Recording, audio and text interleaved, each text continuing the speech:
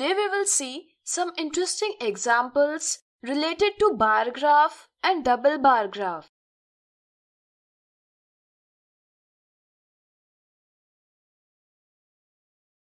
The bar graph shown depicts the number of patients visiting a hospital. Read the bar graph and answer the following questions. On which day the number of patients coming to the hospital was minimum? The number of patients coming to the hospital on different days are indicated as the length of the bar in the graph.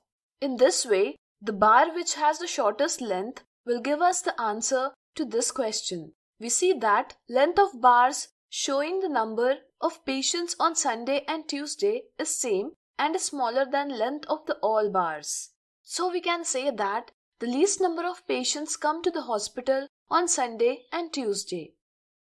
What is the total number of patients coming to the hospital on Monday, Wednesday and Thursday?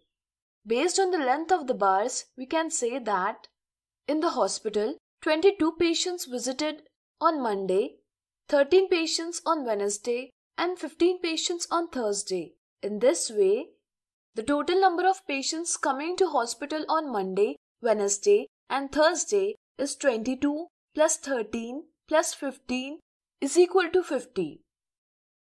Now find yourself the difference in number of patients who came to the hospital on Saturday and Friday. Next example.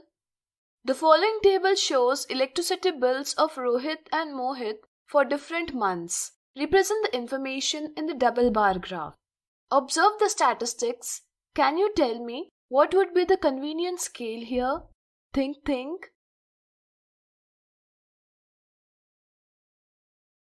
Let me tell you, the smallest number here is 950 and largest number here is 1600. So here we do not have to start from 0, but we can take numbers from 900 to 1700. We will draw a zigzag line to show that we are not showing numbers from 0 to 900. It will be easy to use the scale as there is no number from 0 to 900. We can take 1 unit is equal to 100 rupees as scale.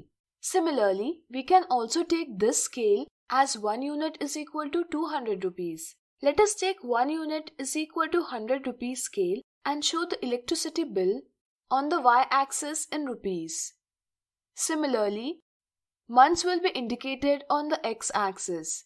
We will draw this type of bars for Rohit and this type of bars for Mohit.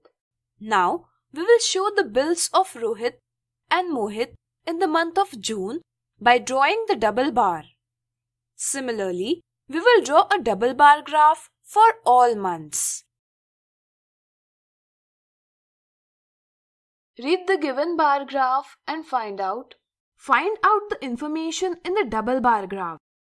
To find out what information is shown in this bar graph, one has to look at what is represented on x-axis and y-axis, along with understanding what each bar represents in a pair of bars. The double bar graph shown is the horizontal double bar graph. Here, names of subjects are shown on the y-axis and the marks are shown on the x-axis. The red color in the pair of bars indicates Rahul's marks and green bars indicates Vishal's marks. Therefore, we can say that this double bar graph compares the marks obtained by Rahul and Vishal in various subjects in an examination. Which subject do you think Rahul needs to pay more attention to? Rahul's marks are denoted by red bars. The shortest length of all red bars is drawn for English subject. This means that out of all the marks of Rahul's subject, he got lowest marks in English. Hence, Rahul have to focus more on English subject. So today we have seen some interesting examples related to bar graphs and double bar graphs. In the next video, we will see some common mistakes related to them.